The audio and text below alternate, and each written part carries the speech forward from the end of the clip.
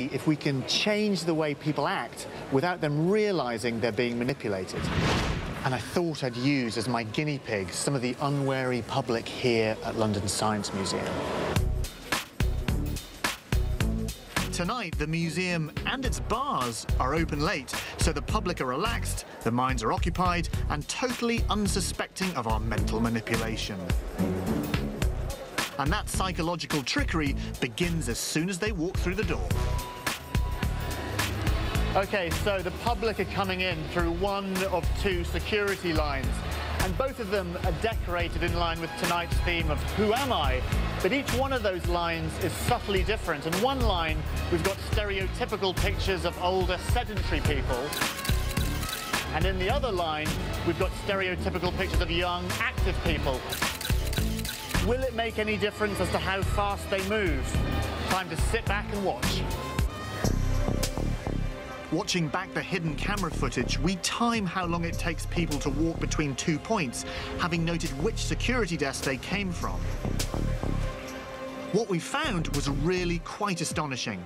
On average, the people who walked past the young pictures covered the distance in 18 seconds, whereas the people who passed the old pictures took 27 seconds. That's 50% longer. To rule out any effect that the guards themselves or the position of the doors might have, we even swapped the pictures around halfway through the evening, and the speed of walking swapped too. The different photographs seem to be the only reason why people on one side should walk any slower than the other side. This kind of effect was demonstrated by scientists at New York University a few years ago in a classic experiment. And they found that by triggering just the thought of a stereotype was enough to get us to actively adapt our behaviour in line with what that stereotype is. It's called automatic social behaviour.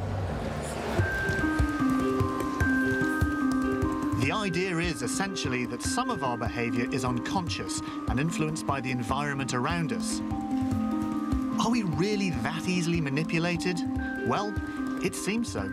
Subtle influences can even make us part with our cash. Researchers at the University of Hertfordshire conducted an experiment in bookshops across the country with real shoppers and collected donations for the National Literacy Trust. In that experiment, they found that people donated more money when the charity box read "Every penny helps" rather than "Every pound helps." In fact, for every pound that went into this one, they got £8.86 in this one.